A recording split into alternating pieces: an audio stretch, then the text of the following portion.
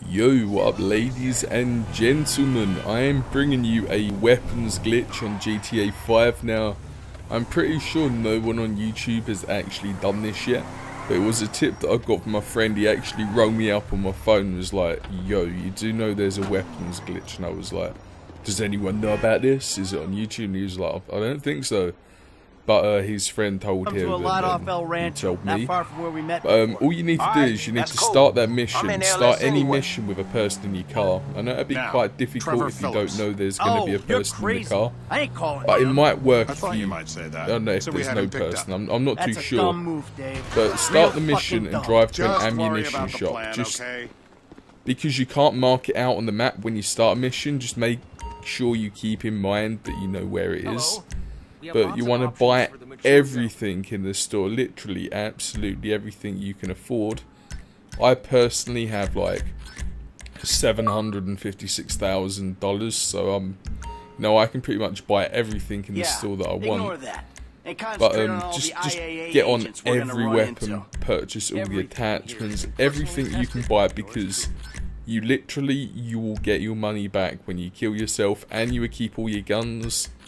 You keep all the attachments, you will keep absolutely everything. So it's pretty much a cheat, because as far as I know, there is no weapons cheats on GTA as of yet. But they haven't been released, they haven't been found, they haven't been like, I don't know, they haven't been done yet. But this is pretty much a weapons cheat where you can buy everything in the game, and it works in any store as well. You want to purchase one grenade, just so you can go outside and kill yourself. So yeah, just like select it in your inventory, press L1 or whatever you're playing on and press up. Drop it on the floor, select it, drop it on the floor, and you are absolutely done. Just die and then restart the mission. As easy, literally as easy as that. Just simple. As you can tell here, you can see I started with exactly the same money. All you gotta do is restart the mission, drive back. We don't even have to drive back to the ammunition shop, because just by pressing start, you know you've got your money. But just drive back to the ammunition shop and just check the guns on the wall.